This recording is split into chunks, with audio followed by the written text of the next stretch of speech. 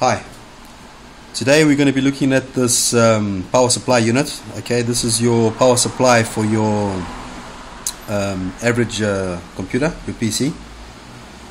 This one, you switch on the computer, nothing happens, dead. So let's take it apart and have a quick look at it. On the bottom you'll find 4 screws to remove the top cover.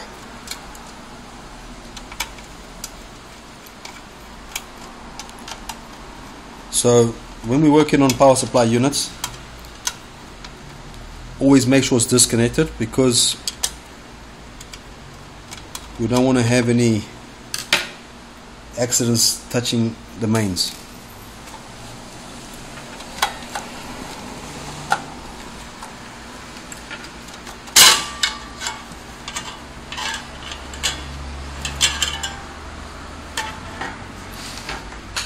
Okay, so generally working inside these power supplies, there's always a fuse, an inline fuse. If there is nothing else obviously burnt, and it's just popped the fuse through a surge, then you can replace the fuse. Never bridge it, always replace it with another fuse and see how it goes. If you see something is burnt and it's smelling, don't even bother replacing the fuse. The machine is the power supply is burnt, and just junk it. What I always do, if the fuse is okay and nothing is burnt, nothing is smelling, we come to these capacitors.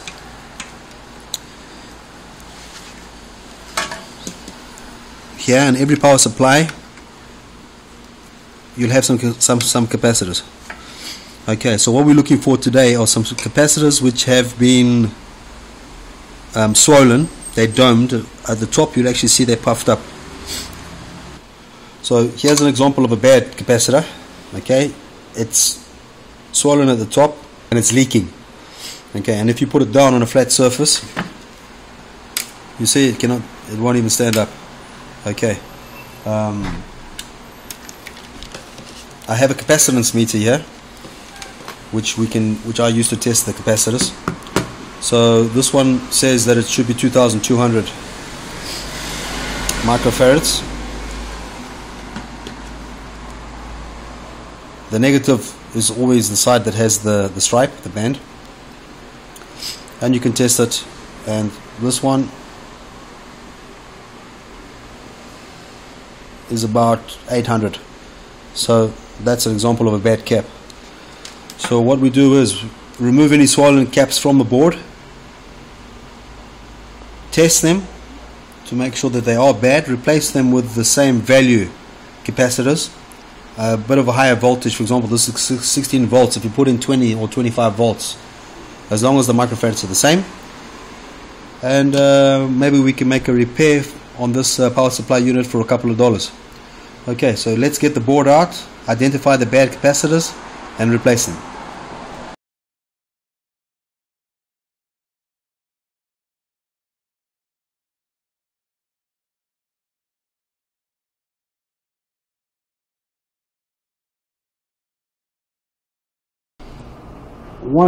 Two caps that are swollen and that are leaking.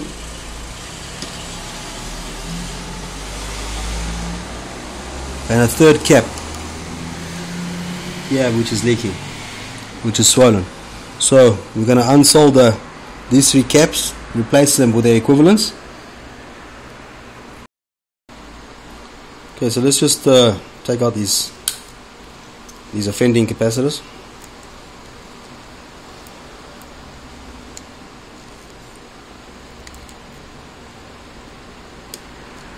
Right, so that's the first one. See, it's all domed, it's leaking. Right, so this capacitor is valued at 1,000 microfarads, 10 volts.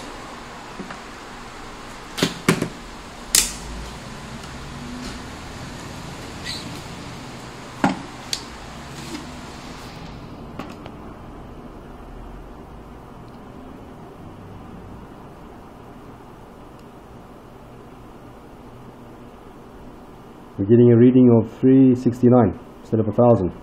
So there is a classic example of a bad cap.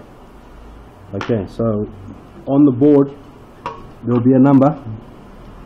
This is C15, which stands for capacitor 15. Make a note of that. So when we take out all the offending caps, we make sure the right caps, the right valued capacitors go back in the right place.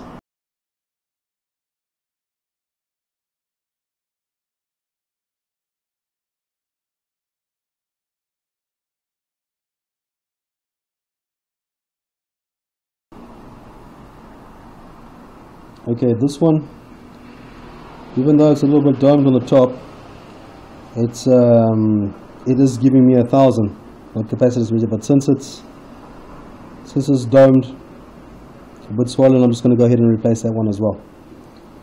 Okay, so let's find some replacement caps. Right, so I found 3 replacement capacitors. I've tested them; they're given the correct value. So let's resolder those back into the board and give it a test and see if we've made a repair. The capacitors are polarized.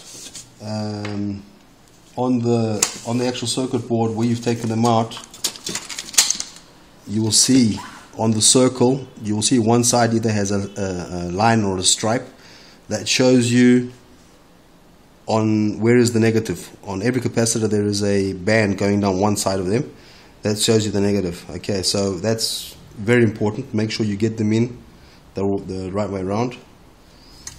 Okay.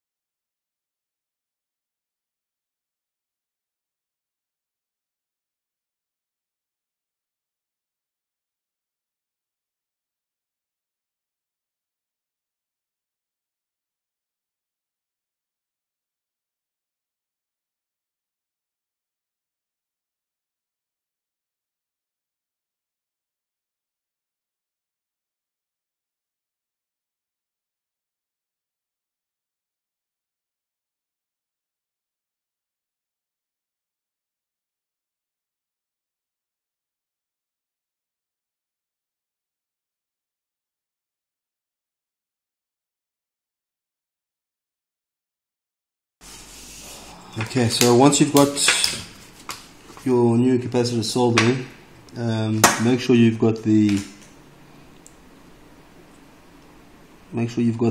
polarity the right way around.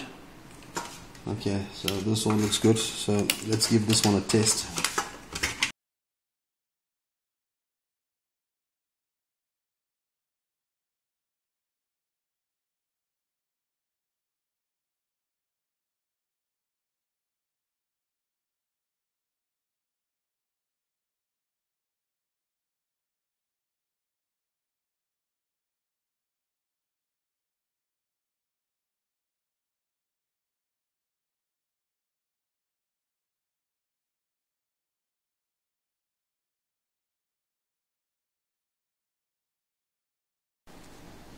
Okay, so let's give it some mains, plug it in.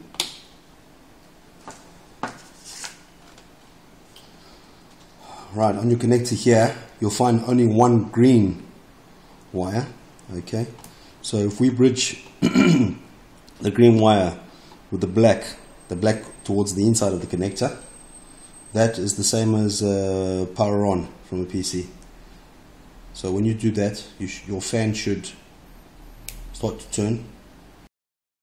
Right, as you can see, this fan is turning.